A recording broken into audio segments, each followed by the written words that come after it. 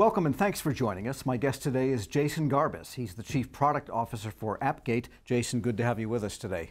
Great to be here, Tom. Thanks. And our topic is Zero Trust. And of course, Zero Trust is on a lot of lips of many federal agencies.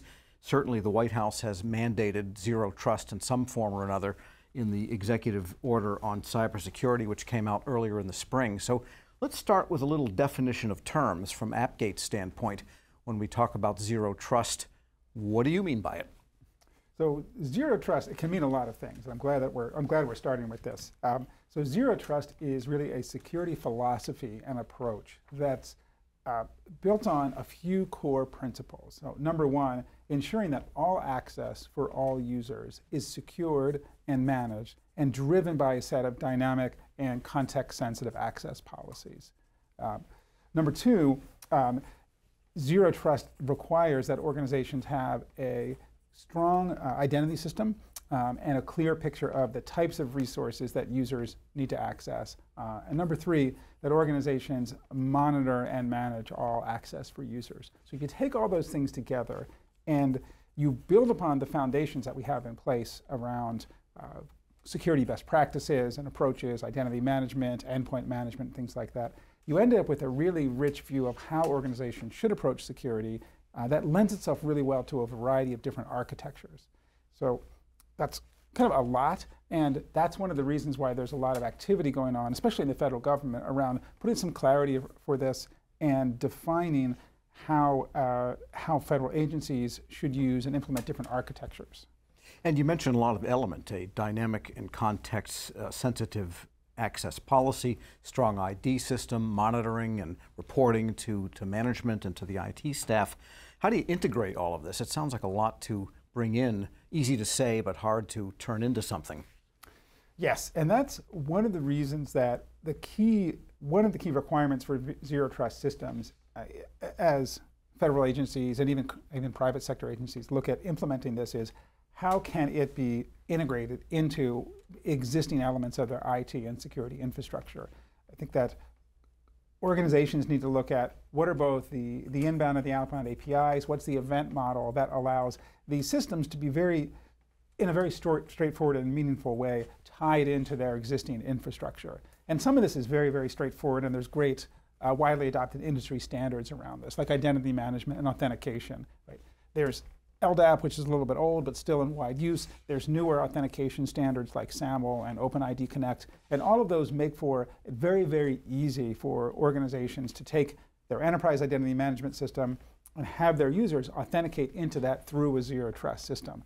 There's other areas that are not yet standardized, so things like, I'll give you a great example, integrating with a help desk. In many cases, organizations want to control access to resources based on the existence or status of a help desk ticket. That's a business process. And there's no defined or standardized integration between a help desk and a Zero Trust system, but yet it's still a really important integration that platforms need to provide and that organizations as are looking to implement Zero Trust should look for.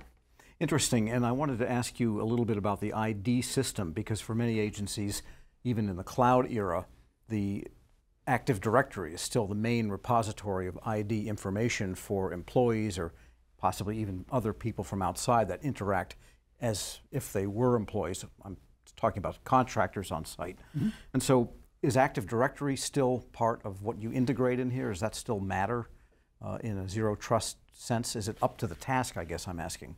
Yeah, it is. So Active Directory, kind of the classic Active Directory, if you will, is a Microsoft product that's deployed on premises and managed by the enterprise. And what Microsoft has done is they've given organizations a pathway to move up to a cloud-based system. So you can run Active Directory up in the cloud, or you could utilize what's called Azure AD, which is basically Microsoft managed cloud-based version of that. In all cases, functionally, it serves the same purpose, which is a repository for identities, a mechanism for authenticating, and a storage area for mapping and controlling groups and role memberships. And the reason that's important is not just, of course, for authentication and for lifecycle management, but for taking those attributes and group memberships and tying them into Zero Trust access policies, which is kind of the foundation of how organizations should be approaching Zero Trust. If you're in a directory group called marketing, you should probably be allowed to get access to resources that are tagged as marketing. If I'm not in marketing, if I'm in engineering, I shouldn't get access to resources that are tagged as marketing. And the idea of zero trust, though, seems to indicate a slightly more fine-grained approach to that. So even everyone within marketing, for example, wouldn't be able to access what the chief marketing officer, for example, could access. Yes. Or that person might be able to access things outside of marketing, whereas the people below him or her could only access what's in marketing, that type of thing. Exactly. And that's one of the reasons that zero trust, we often talk about a zero trust journey, which is that organizations, as they get these capabilities in place, want and need to start to enforce finer and finer grained policies. So very clearly, it's everyone in marketing shouldn't get access to exactly the same things. There's probably some resources that everyone in marketing should access, and then some things that are going to be segregated even further by role. And the core of zero trust is also utilizing context around an individual user and their device, geolocation, for example, the status of their security posture on that device. And all those things are inputs or ingredients into the policy engine that then looks at this and says, okay, Tom is working from home today and he's on a BYOD, but it has a corporate certificate. Sounds pretty good, we'll probably let him in and get access to this, but you know what, he's trying to access this higher value resource. We want to enforce step-up authentication because he's there's a number of factors that go into that consideration. And the implication here I'm gathering is that you need some automation to be able to have this happen, because in an organization of, say, a large federal agency with 100, 200,000 people, there's no way you can fine-tune this thing day by day, hour by hour, which it actually has to have, though. That's right. That's right. And that's another really important differentiator between the philosophy and the approach that organizations are taking with zero trust, and we'll call it pretty traditional security solutions. So if you look at something like a VPN, for example, VPNs are very static, and they tend to be implemented in a way that grant users very, very broad network access, and that's a big problem. We've seen time and time again that adversaries are able to take advantage of that, and the dynamic nature of zero trust combined with the fine-grained access can result in a very resilient organization and much, much better security. But it has to be associated with the automated capability of the system to adapt, because manual systems and manual processes clearly are not going to be able to keep up with the scale and the speed that we need today. And even within a given set of permissions, there must be some dynamism. I'm thinking, for example, I have access here to a certain drive, to a sales drive, even though I'm not in the sales department. But I need the access, so I have it through the VPN. But I only go to the same subdirectory over and over and over again every single time. If I, as a user, suddenly started rooting through all of the other subdirectories and users that I have access to, could a system flag that and say, wait a minute, this is an anomaly, even for someone with root permissions in that particular directory, that the system could account for that in a zero trust way and say, stop it until someone can check it out? That's a great example and a great scenario. There's very clearly multiple components and multiple functions that make up an enterprise security model. And zero trust is broad enough to incorporate much of that into its architecture and its approach. And there's also a recognition that to do something like that requires integration across multiple vendor solutions. And that's okay, right? Organizations understand that they're going to need to tie these things together. And I think it's incumbent upon us as an industry to make it easier to do that. So the scenario you mentioned is a terrific one, because you could imagine that you or maybe some malware on your device starts doing something anomalous and starting to enumerate all of these subdirectories where you've never visited before. Clearly, maybe your networking system or your endpoint management system or some other element of the system should probably flag this as anomalous, and something should happen as a result. Maybe some human being gets an alert. Probably what should also happen is the zero trust system should get notified of this and do something. Maybe it warns you, maybe it blocks that network access temporarily until it gets resolved. But the key is now you have this nervous system, if you will, which can respond to this and take action in a way that's not destructive, because you're not removed from the network permanently, but you have a temporary blockage taking place until there's some investigation that can take place and evaluate, okay, is this allowed or is something really malicious happening? We'll see if I can get into that drive the next There time you I go. try, sure. And that gets to your third point, though, which is the organizational monitoring and management. At some point, an alert has to be for a real human being in order to intervene if that's necessary. And that's part of that third point there of the management and governance of the whole Zero Trust.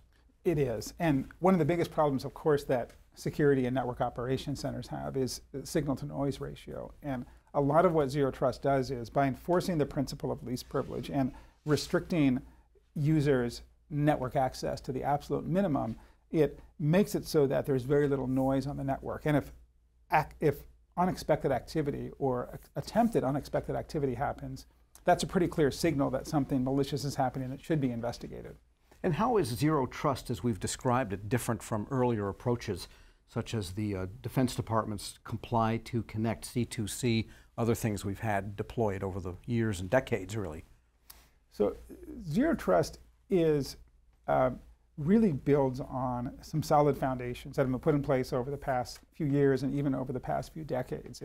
Zero Trust is not about throwing away anything. Well, maybe throw away your VPN, but not about throwing away wholesale, well-run and valuable components. Like Comply to Connect is a great example of that. That has value, less value now in a world where people are remote, but it doesn't mean that it should be gotten rid of.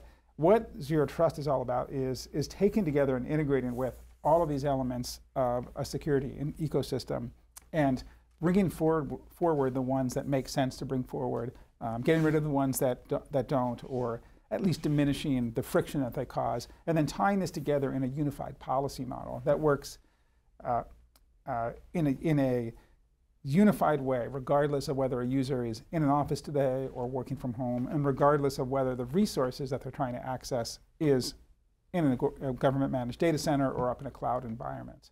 That is what I think is different about Zero Trust, is it takes, from the start, a holistic, unified approach to help simplify security configuration and security operations. And aside from the executive order, why now for the federal government? I would say that the stakes have never been higher and the threat landscape has never been worse. And we clearly see that both on the government side and the private sector side. It's terrific, from my perspective, to see this type of leadership that the federal government has taken. If you look at the Zero Trust work that's coming out of NIST and OMB and CISA and DHS, they've really done a lot to promote this approach and to take a very open approach to this, soliciting feedback from the public and adapting and listening. All right, we're going to get into some more detail on federal implementation. Right now, we're going to take a short break. My guest today is Jason Garbus. He's the Chief Product Officer for AppGate. I'm Tom Temin. This discussion is what Zero Trust means for the federal government, sponsored by AppGate here on Federal News Network.